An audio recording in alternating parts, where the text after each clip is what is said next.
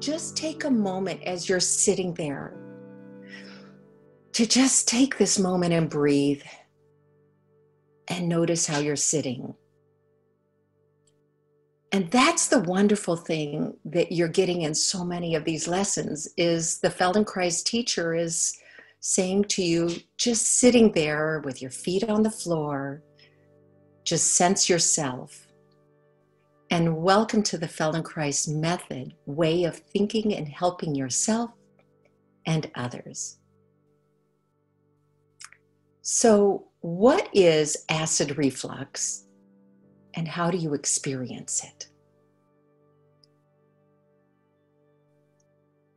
Did you know that approximately 20% of the world's population has acid reflux, otherwise known as GERD, which is gastric esophageal reflux?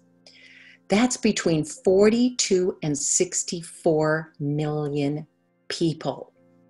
And I believe that's not even the silent acid reflux. So that number is the people who are diagnosed with acid reflux. But there's even more that suffer from silent acid reflux. It's kind of like when you're in Alaska and you see the iceberg, but you see the tip of the iceberg. I think the silent acid reflux is how big it is under the water that doesn't even show, except that it shows in many ways, and we're going to discuss that.